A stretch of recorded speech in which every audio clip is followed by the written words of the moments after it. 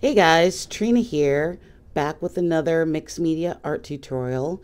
Today I'm going to be working on a 6x6 piece of canvas board, and I'm going to be making what I want to look like a faux tin ceiling effect. So here I started off with adding the stencil in and with some DIY texture paste, which I'll leave a link above, and I'm painting it black. And so we're going to paint this black and let it dry for about maybe an hour. And now we're back. I'm going to take some glue and I'm going to try to make a crackle effect with this. So I'm just going to take some white glue and put it down, and then we're going to let it sit for about 3 minutes. We don't want it to get completely dry. And now we're going to add in some white paint over top of that, and then we're going to take some baby wipes or paper towel, whatever you have, or a rag, and we're going to wipe away the white paint so that it leaves some of the darker paint behind.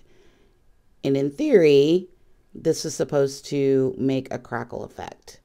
Now, I'm not sure that it worked on this one.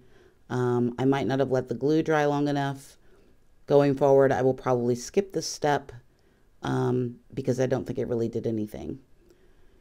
So we've let that dry. Now I'm going to add in a little bit of gold into this and some white. And I'm just trying to create that sort of faux tin feeling effect.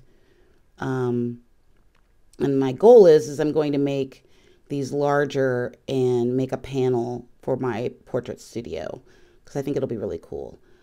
So this was sort of just a practice piece. Just adding in and trying to create some, that feeling of a tin ceiling. So now I've gotten out the spray paint. It's getting serious, y'all. And I'm just sort of adding a bit of the bronze. And I think that really helps bring out some of those textures. So stay tuned to the channel. Don't forget to like and subscribe. And I'll be posting when I make the bigger ones, hopefully later this weekend. Talk to you later. Bye.